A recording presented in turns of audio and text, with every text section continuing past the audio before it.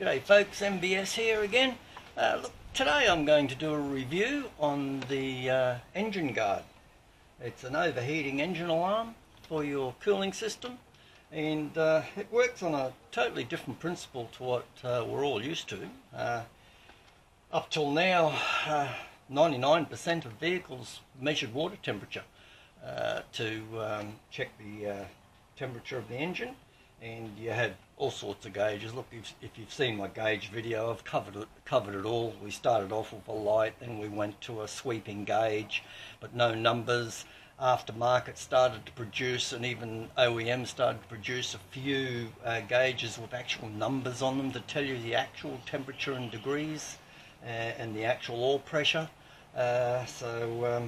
Big advancements there. But this new one measures cylinder head temperature, metal temperature.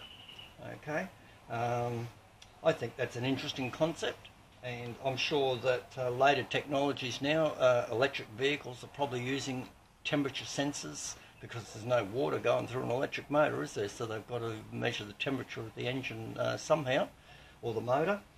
So they would use these sorts of gauges.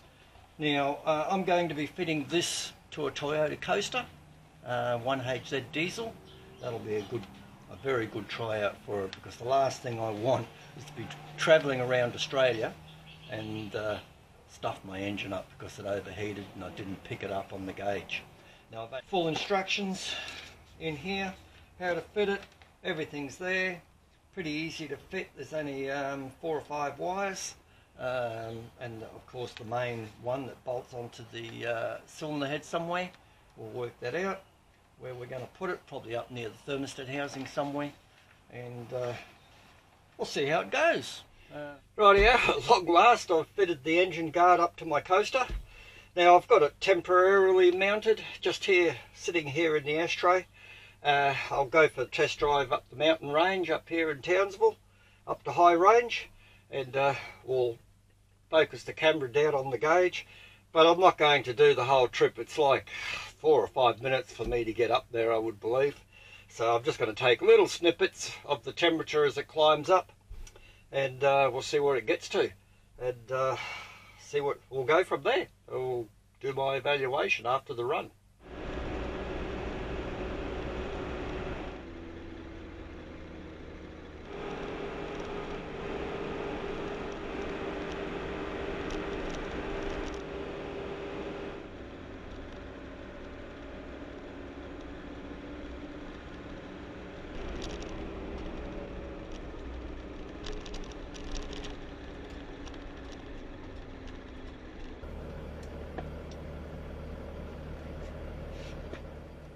Well, there you go, that was fun. I just made it back with a bit of luck. The little trip up the mountain range turned out to be a 350-kilometre trip. we ended up deciding to go out the Charters Towers through the back road and back again. But on the way back, the alternator packed it in, and had all sorts of dramas, wondering what the hell it was. But we got back. And I had no temperature gauge coming back except for the engine guard, so I just kept an eye on it on the way back, make sure we didn't overheat. My opinion of the engine guard: it did the job very well.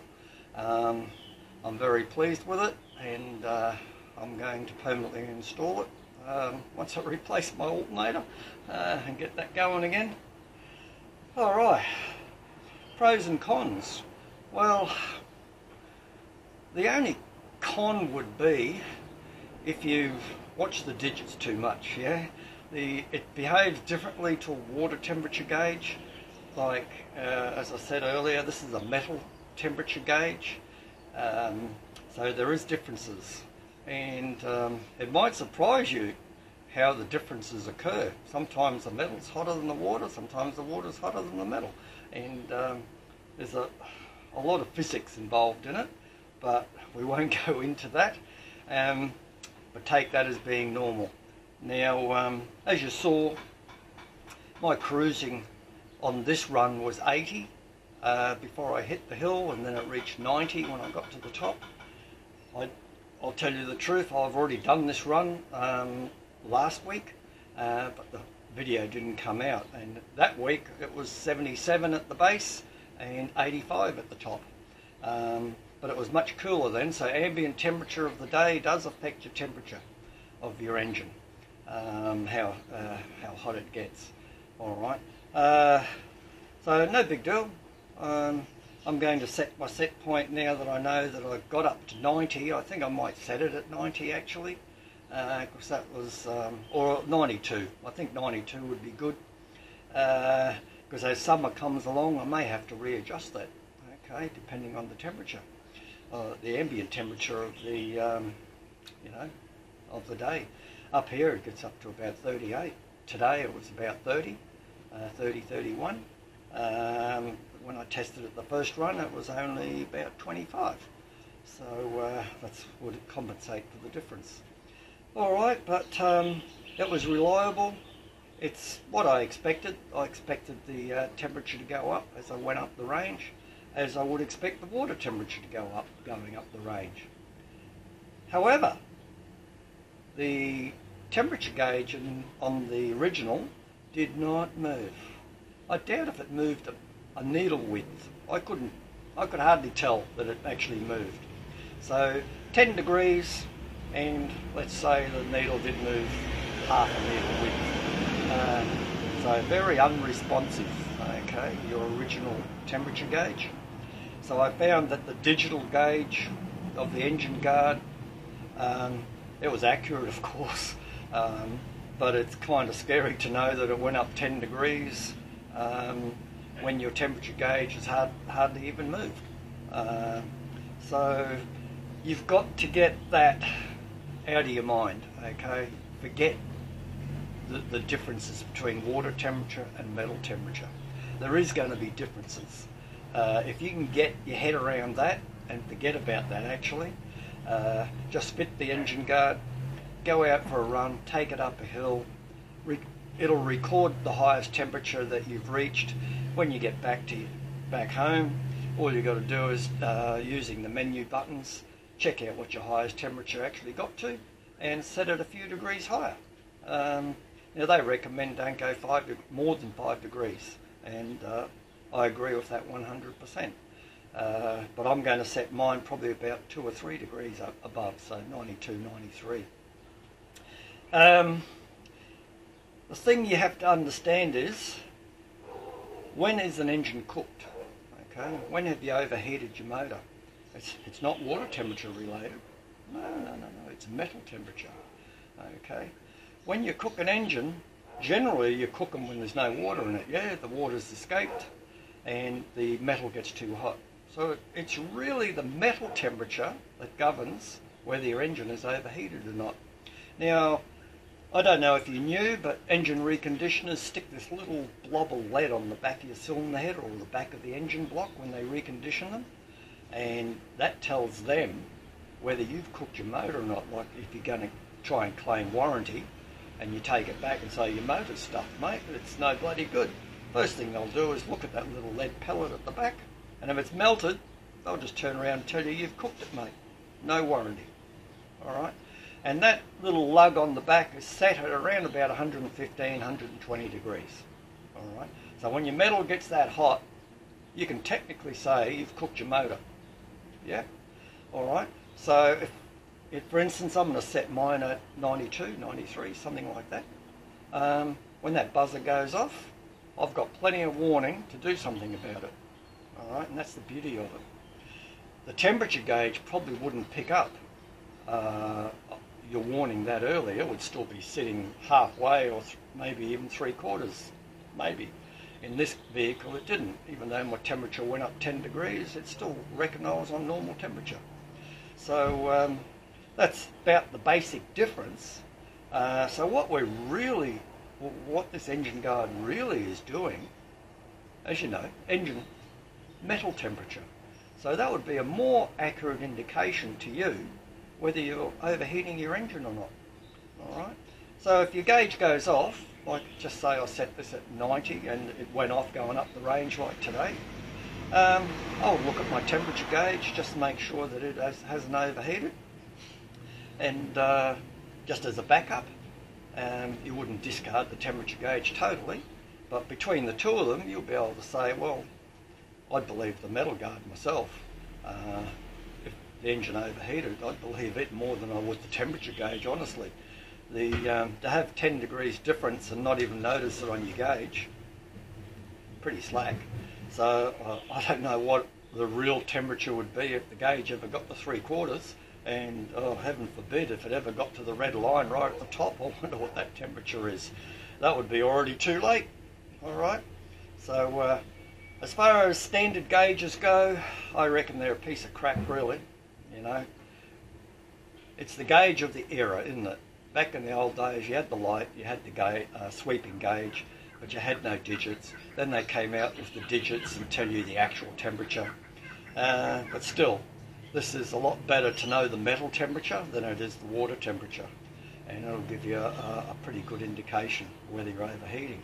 So if you end up setting your alarm at 90, 95, you've got plenty of time to do something about it before it gets to 100, 105, 110, etc. And oh yeah, that's the end of that. Alright, so I like it in that respect, very much so. So, what else? Yeah, I can't think of anything else really. When fitting it, all I had to do was cut a little bit of the heat shrink off the sensor lug. It was not covering the eyelet, but covering some of the area where the bolt actually touches the eyelet. And so when I screwed it in the first time, it was actually touching against that heat shrink. So I ended up trimming a little bit off so I'd get full metal contact on the head of the bolt. And that's the only thing I had to do to it. Another beauty was that it's 12, 24 volt operations, so you can fit it to a coaster or a 24 volt vehicle without any modifications. Man, what can I say? Excellent, good product. Now back, obviously these things have been around for a long time. Not this particular model, I think it might have been out for a few years now, but back in the day, even in the 90s, there would have been temperature sensors on electric motors, gearboxes and transmissions in the industrial field. So all he's done is taken it from that industrial field and put it into the automotive field. All right, I'd say he's probably one of the first to actually do that. Well, apart from Tesla, maybe they would have had a temperature sensor on their electric motors when they first came out. But for a vehicle that's running water as its norm, this would be excellent to fit it as an extra on top of your normal gauge, so you get a real good indication of what's going on. And I think it's worth its weight in gold. Good insurance, peace of mind. Okay, I had no worries going up the range with it, although I kept an eye on it. I still have yet to set that set point of 90, 92. Once I've done that, I'll totally relax when I'm driving my bus, knowing that I'm going to get an alarm when I've exceeded that temperature, and gives me opportunity to do something about it and not catch it too late like you will with a normal analog gauge. By the time the gauge has gone up and come back down and you missed that little bit, you've started to cook your engine and too late. And I made lots and lots of money out of overheated engines, repairing them and replacing them, because the owner missed that little telltale sign, the gauge going up and then coming down again. If you miss that, oh well, you've cooked your motor. Not the customer's fault. You can't be sitting there watching the gauge all the time. Easy to miss. So I advocate any gauge that has got a warning buzzer and it comes on early enough and it's set correctly, has got to be better than the old style gauges that are currently in the market from the year even 2005 backwards. All right. So yeah, well worth the investment. I'll throw up this guy's website. You can go and check out his website. I'll throw up a phone number as well for you. You can actually have a talk to him and get some advice from him. There are many options to this gauge. that he's got, so you can check those out as well on his website. I just got the 01 EG model, one sensor, one gauge. There are multiple sensors you can get as well, although I'm not a multiple gauge man. I like to have one gauge, one sensor, personal preference. Alright, I'll crack now and replace my alternator, and hope you enjoyed the review.